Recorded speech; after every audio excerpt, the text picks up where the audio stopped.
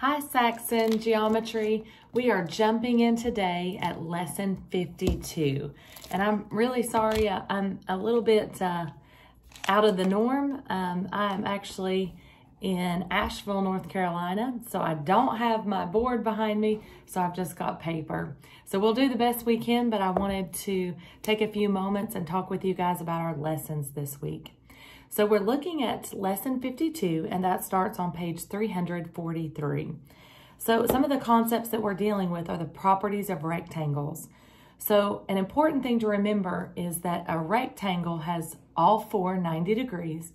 So those diagonals, when they intersect, those diagonals are also congruent. So that's really important. Remember, opposite sides on a rectangle are congruent, but also the diagonals. And that's going to be important if you take a standardized test and they tell you, given it's a rectangle and the diagonals, then immediately you'll be able to know, wow, there's some special things that I can do here with this, especially knowing that their angles are 90 degrees as well, because that right angle opens up so much with Pythagorean theorem and sine, cosine, and tangent.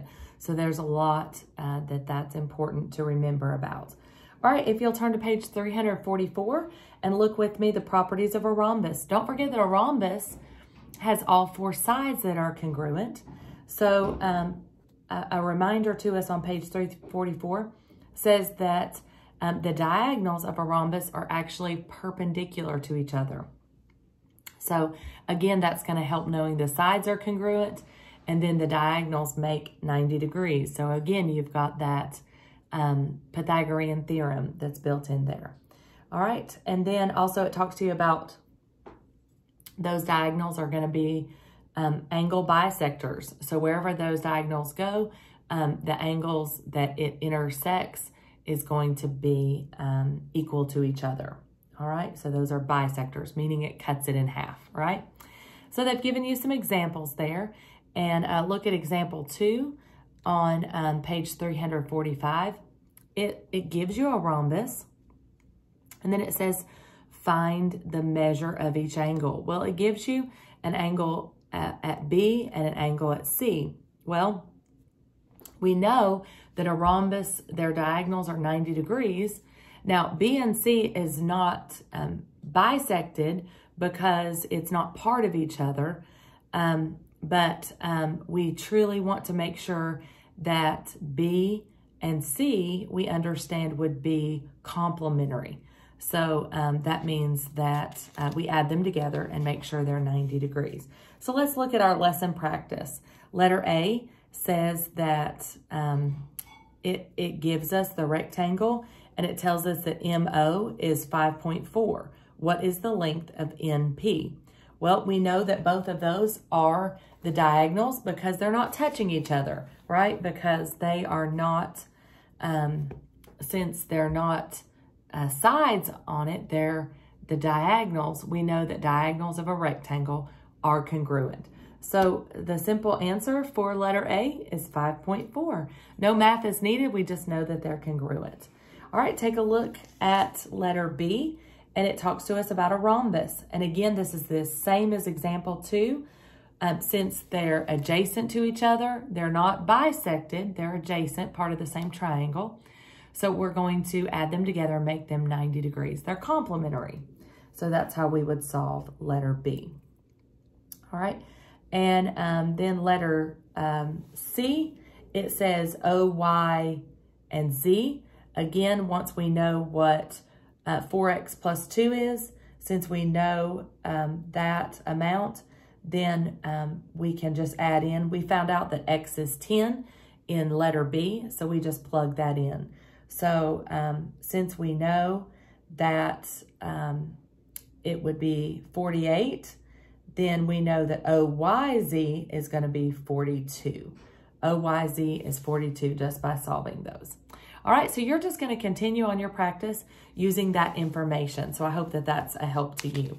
All right, look at 5.3, and it talks about 45, 45, 90 triangles. And one thing I want to point out to you with this is that anytime that you have a right triangle that the legs are congruent, that's called a 45, 45, 90. And we know that because each of the legs are the same, so therefore the angles have to be the same. So it would have to be 45, 45, and then don't forget your right triangle makes 90.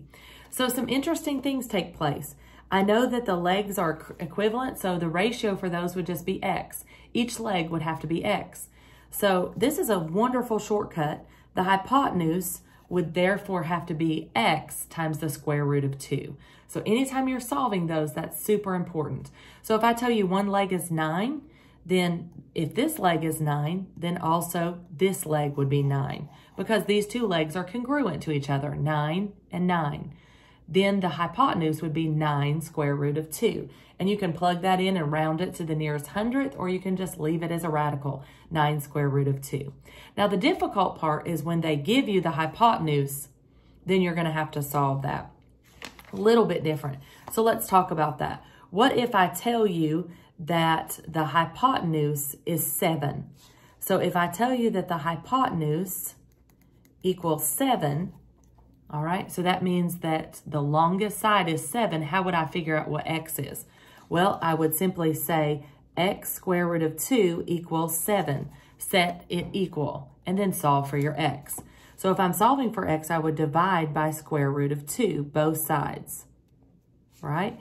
So if I divide by square root of 2, both sides, that's going to give me 7 over the square root of 2. Now, I know that that's not proper because I can't have a radical in the denominator. So what I have to do is rationalize the denominator. So X equals 7 square root of 2 over 2. So that would be my final answer. Or I could even divide 2 into 7, and it would be 3.5 square root of 2. Again, you can multiply that out and round the answer, or you can just leave it in radical form. So it's much easier when they tell you one leg is a number, because like if they say a leg is 5, it's 5, 5, 5 square root of 2 is the hypotenuse. Hypotenuse is always going to be your longest side. So it makes it a little easier when they give you the leg, but when they don't, you can still solve it. And an example of that is on page 351. And it works it out and shows you how to rationalize that denominator, just like I just showed you. All right, so you're going to be using that information on practice A, page 351. They told us a leg is 31, so it has to be 31 is the other leg, and then the hypotenuse is 31 square root of 2. So this is a wonderful lesson. It's super quick, and it's a great reminder to us of just that ratio of hypotenuse right triangles. Now, lesson 54 I'm going to tell you about, but I'm not going to draw, my friends. I love geometry, but I'm not good at drawing. So I hope that you'll enjoy this. Some students really enjoy it, and some may be more artistically challenged like me. So I totally understand that. So I do want to point out to you that this is all about perspective. So it's a great application in drafting. I love it and I respect it. I just can't see it or do it. I have some of my own children who are very good at drawing, and I'm super proud of them, but that is not a gift they got from their mother. So if you'll look on page 356, it takes you step by step into drawing perspective.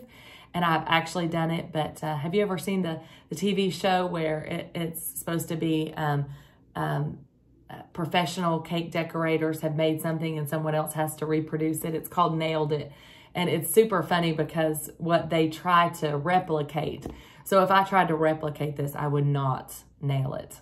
You guys would be so disappointed. So please know that just do your best and try to do those perspectives. I would encourage you to use a straight edge, a ruler, or maybe the side of a book or a piece of paper and try to use those perspectives. It helps a lot to have those straight edges and a great eraser, all right? So lesson 54, you will not be tested on, but it's a great application, so I hope you'll enjoy it. Now, the last lesson we're looking at this week is triangle mid-segment theorem. And just to understand that the theorem on page 361, RQ and PM, they are parallel to each other. So RQ equals half of PM. So since they're in a relationship with each other and they're equal distant on the opposite sides where NQ is congruent to QM and then NR is congruent to RP, since that relationship is there in the triangle, then also the mid segments are exactly half of the parallel side.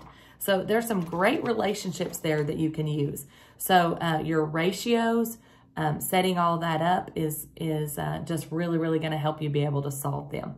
Notice they gave you an example of a proof, and that's on page 362. So there's a lot of possibilities that are opened up. They give you an example on a coordinate plane on example 3. So you're actually going to begin your lesson practice on page 364. It gives you that TU is a mid-segment. Find the values of X and Y.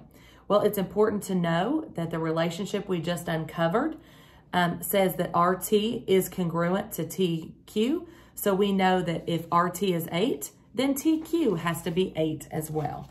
And that would be the Y. So again, this is lesson 55, and we're on page 364. That's super important for you to understand those relationships and understand exactly what's going on with those.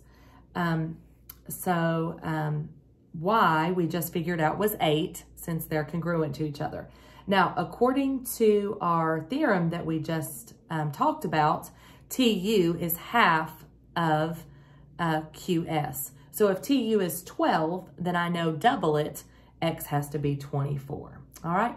Letter B, you're doing a proof, and don't let that overwhelm you. The book did it in 14 steps, and a lot of them are definition of midpoints. Definitions are super important to know how to apply those. So since we know the definition of a midpoint, AD has to be congruent to DB. So you're also going to use substitution, and they used actually the definition of midpoint twice. So I hope that that's a help to you, and don't let proofs overwhelm you. All right, well, I hope you guys have a great week, and it looks like our lessons aren't going to be too difficult. Hopefully a little bit of fun for you artists out there, and I hope you guys have a great week. Thanks so much.